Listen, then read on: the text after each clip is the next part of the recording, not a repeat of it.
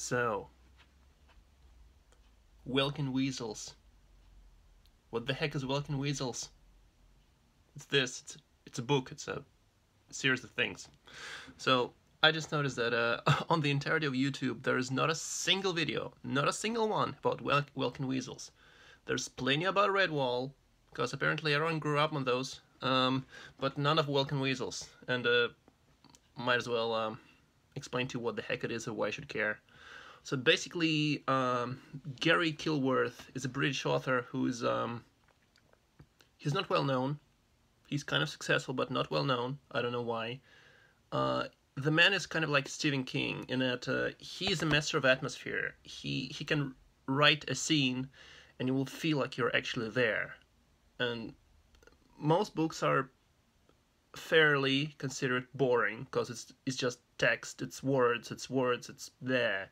But the best writers use words in such a way to transport you into the world and make you feel like you're there and forget that you're reading. And Gary can actually do that. And Welkin Weasels combines that and a very manic sense of action and total craziness. Basically have characters who are all interesting, who are all full of personality, and basically they are all a little bit crazy, and the action is a bit crazy, and the story is a bit crazy. It's like, okay, so you have a society where humans used to be there, but then they went away, and the animals kind of took over, and the basic plot of the book is well, humans are badly needed because there's like a dam, and the dam is breaking apart, and if it breaks, everything will be flooded. So basically you need to get humans back. So there's like a band of weasels that goes to find the humans. But that's not crazy. That's kind of like fantasy, whatever, fairy tale. The crazy thing is there's magic. All of a sudden there's magic. There are some characters who know how to do magic, and they do it, and it's real, and no one bats an eye. It's like, okay, it happened. There's also statues that were made by humans while they were still living in the land, and the statues were basically given sentience. What? It's like you have this universe of animals that live without the humans, and you also have magic statues, golems, just walking around, just doing whatever. And apparently great eagles lay eggs that have the map of the entire world on the inside, so the chicks can learn how to navigate, and all of it is like considered completely normal.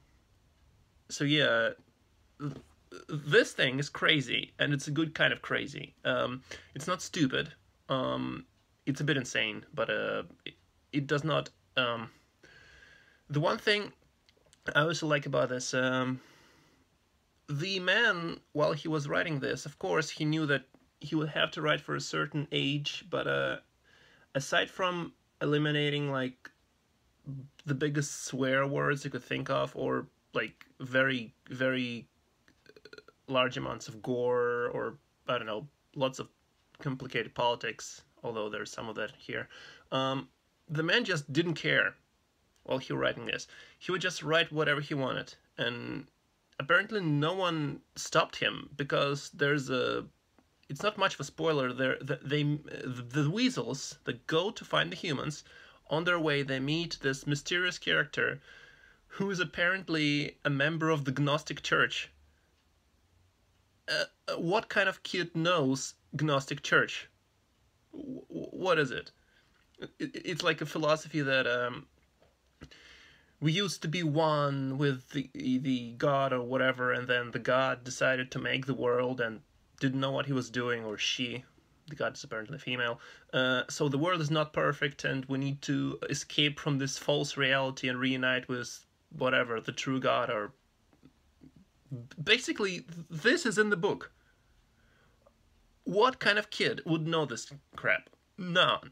So the man was basically writing to entertain himself, and it shows. There's also there's also a perfect joke that is not a spoiler. You don't need context. There's a mention of Aristotle, the famous philosopher. Only this one is Aristotle.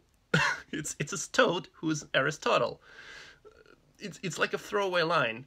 Like, how do you know Aristotle? You're not well read, aren't you? And the man's like, I taught myself to read. Basically, I'm rambling.